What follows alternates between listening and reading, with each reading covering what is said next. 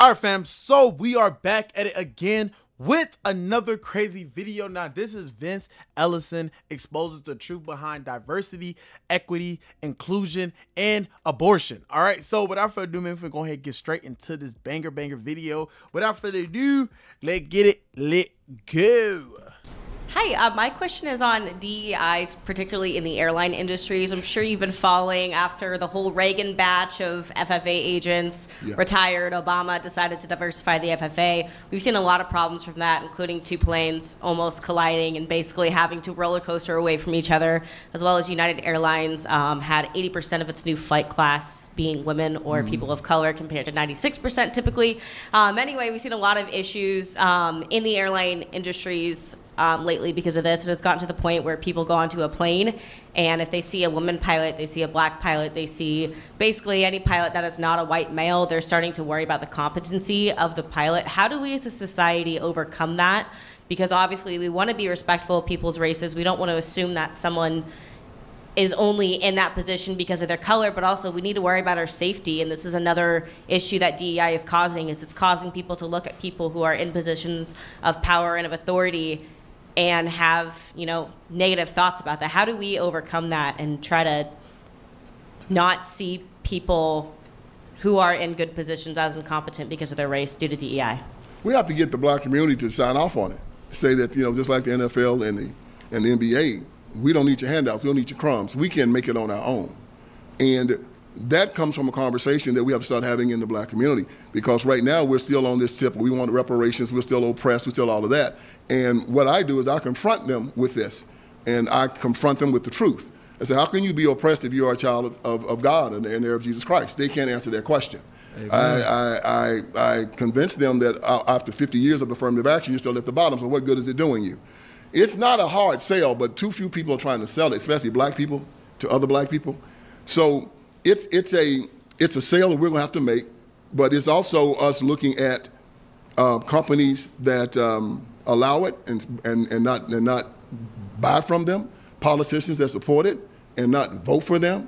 I think that right now, as you know, there's a pushback on it because people are getting so angry about DEI. A lot of Fortune 500 companies are starting to just say, we're done with it, we're tired of it, we're not going to use it, because they see it is condescending and it does not work.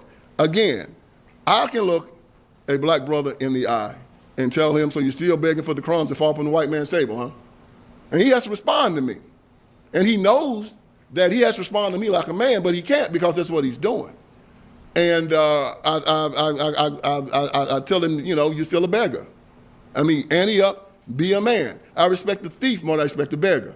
Stand up, take what you want, instead of begging for it. Because right now, as Frederick Douglass said after he whooped his slave master and left, he said that a man without power, that human dignity is constructed where a man, they cannot respect a helpless man. He can be pitied for a while, but only until strength rises up in him. And right now, the pity is gone. Black people in America are going to have to start competing. And when they compete, they do well. What did our Bible say? If you do well, will you not be accepted? Go out and compete. And this whole ideology of when Martin Luther King Jr. said, I have a dream that one day I will not be judged by the color of my skin, but by the content of my character. Here's the thing. You will be judged by the content of your character. It is unavoidable. To think that the color of your skin is going to be the thing that's going to judge you in America, that is a lie. It will be your character. Even if somebody calls you the N-word, how you respond to that is going to determine how that relationship goes. Bro, that is a freaking fact. That is a freaking fact. You know how many times I talk to people in real life, okay? I got to mention that because I am a content creator. Just besides you guys online, you know how many times I talk to people in real life and I tell them, everything in life is based off your character. You think people like, man, so you don't care if a white person come up to you and call you N-word? Bro, the words from a white person's mouth, it doesn't offend me. It doesn't hurt me for them to call me the N-word. Why? Because, bro, you as a black person called me the N-word more than a white person ever called me the N-word. I have gotten called the N-word from 98% of black folks. I ain't never been called the N-word from a white person. Never. Never. So if they did just happen to say the N-word out of the blue, it wouldn't even shock me as much because my own people call me the N-word so much. So you saying as a white man, oh, what's up, my N? Or man, you N, like, it wouldn't even shock me as much. I'm like, dang. I mean, hey, that's crazy. It wouldn't shock me as much because I got my own people calling me the N-word 24/7. And then they say, oh, they try to make all this justification. Like, the thing with the black community is that you can call them out on something, like the N-word. Oh, if the N-word is so bad, why do we always say it to each other? You can call them out on that, and they will always find something, a solution or something to justify why they say the N-word. And it doesn't make sense to me. It just doesn't. You know what I'm saying? But everything is on your character. How you respond, like how he said, how you respond, that's what people looking at, bro.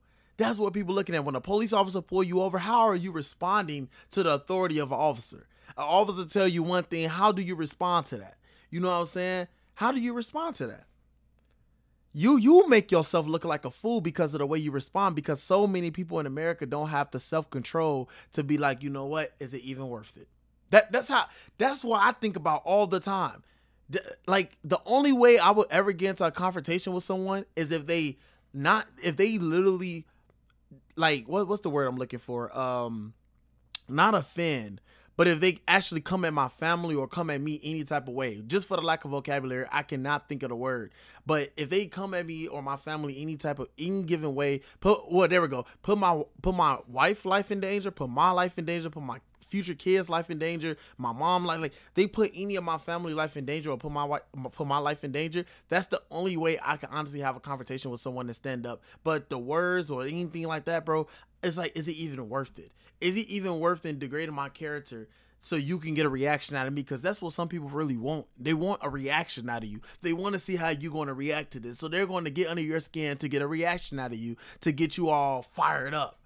You know what I'm saying? Like, people be at work talking crazy, and I'm like, bro, is it even worth it for real, bro? We at a place of business. You really think I'm finna go off on you in a place of business, bro? Like, you want to see me get fired. You want to see my downfall. That's what people want. They want to see the downfall of other men, of other women. They want to see your downfall. So they're going to get you to a point where it may have other people look at you in some odd given way. You know what I'm saying? Like, they want to get to a point where other people looking at you weird too. That's how I'm trying to say it. But anyways, let's finish. Not being judged by the color of my skin. What's wrong with the color of my skin? Judge me by it. Underestimate me at your peril. Judge me by it. Vince Ellison is black. And what? You gonna think I'm gonna be walking around America looking at some white racist and, excuse me, boss, don't judge me by the color of my skin. Never me. It was condescending. It was disrespectful. It set us back 100 years. Made us believe that something was wrong with the color of our skin. We had to apologize for it or dream for a day that we won't be judged by it. And then when you deal with the Christian concept from Jesus Christ, who says specifically, you are not to be concerned about how man views you. You're supposed to be concerned about how I view you and how you view yourself. The biggest trick they ever played on us, or not that they saw that we were inferior, is that they made us believe that we were inferior. And who taught us that? It was our own people that taught us that. Who made you hate yourself from the top of your head to the bottom of your feet? That's what Malcolm X asked. It was the people on the left marching, begging, getting slapped around. Don't care how you feel about me. If you don't like me, that's your problem. You put your hands on me, you have another one. So again, we have to start reteaching the whole concept of Americanism and masculine Christianity to say, look, I earn what I get. If I find out that you've given it to me, I don't want it. I'm a man, I earn it. Instead, they started the welfare state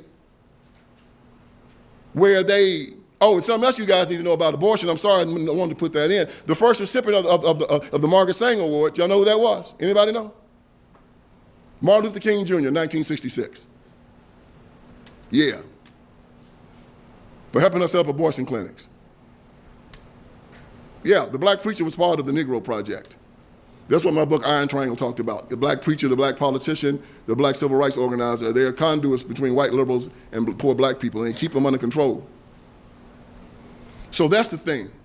They have to keep black people believing that they're inferior, that they need them to make it in America, and as long as they keep them there, They will keep them completely under control. So the counter to that is teaching them their Christian faith again, and teaching them that you're more than a conqueror, that you're an heir of Jesus Christ, you're a child of God. No one is superior to you. Nothing can beat you. You will go through a brick wall if you need to. You cannot be stopped. And when they hear that message, I gave the sermon last Sunday before this last, at World Overcomers Church in Memphis, Tennessee.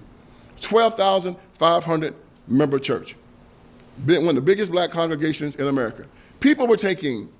Conservatives were taking bets on how long I was going to be on there before they killed me, because they thought they were going to just kill me. I'm walking in the lion's den. So my people, I'm not going to have a problem. Walked in the church, got 5 standing ovations. You can see it online. Why? Same exact message. You're an heir of Jesus Christ, you're a child of God. You're not inferior to anyone. If someone even acts like they're superior to you, you're supposed to say, show me how superior you are. Try me. That's the message. That's what we tell them. You have to say it. I have to say it. When they tell you that they're inferior or they need DEI, you ask the question, hey, man, are you a child of God? You're a Christian? Yes, I am. Then why are you begging for my help? And that's how you change them. So whenever they come up to you again, you ask them that, okay? Christian, Muslim, Jew, ask them the same question. Is God your father? Yes, then you don't need my help. Thank you. Oh, man, the smile on the face, bro, was a mic drop, bro. The smile on the face was a mic drop, fam. Nah, he just went off. He just snapped, okay? Literally just snapped. Fam, it is so true. You know what I'm saying? Like, I never thought about it like that. Like, me personally, like I said in my last video, like, I never looked at race. I don't look at things as I don't look at everything as race. You know what I'm saying? Like, everything to me is not a white and black situation. You know what I'm saying? I look at the fact that there's only one race, that's the human race. We all bleed the same. I don't care about the race of your skin. Like, I don't care if you're white, black, Hispanic, Chinese, Puerto Rican, Jew. I don't care. I truly don't care. I say it all the time that everything in life is a choice, and you choose where you want your life to go. You know what I'm saying? And then not only that, not only did God give you the authority to be able to walk on this earth and to do the things he have called you to do, but if God calls you to a place that may seem impossible to get to because you're a certain race, that shows how much faith you actually have in the Father yourself. Because again, if God is calling you to a place, no man, nobody can stop that plan that he has for you. He's God. He's the creator of everything. So the fact that he calls you to a place and you're scared to even go into that place because of the color of your skin, or because you think, oh, I'm going to be canceled, I'm going to be this, I'm going to do this, I'm going to... Like, no. If you are truly a child of God and you truly have faith, best believe no one can ever stop the plan that God has for your life. It don't matter how much people may say, oh, you're black, or you're white, or you're this, or you're that. If it's God's plan for your life, trust and believe me, you're going to succeed in whatever it is that God is calling you to do. You know what I'm saying? You just got to believe and trust that. Like, with this whole we are oppressed and this and that, like how he said, bro, I like how he said it the best. How can you be oppressed when you're a child of God? We all a child of God. You know what I'm saying? So the fact that y'all throw around this, oh, black people are oppressed, or this and that, or, you know, it take us longer to get to where we're trying to go in life, and it takes white people so quick. Where did y'all come up with this logic at? The fact that you think it takes white people just a second to get in the door on things, like, bro, it's plenty of black folks that the parents work so hard so their kids will have a little easier route. But then you got people who actually, like, their parents worked hard, but then the kids also had to work hard because their parents wasn't just giving. Because again, success is not given, but it's earned. If you want success in this life, you have to work 10 times harder in order to achieve that success. You know what I'm saying? I truly stand on that. Like, the fact that you want to be successful, well, guess what? You got to put in the legwork to get to be successful. You have to. You know what I'm saying? It's just not, oh, you're white, all right, boom, you're successful. Like, that's not how the game works. That's not how life works.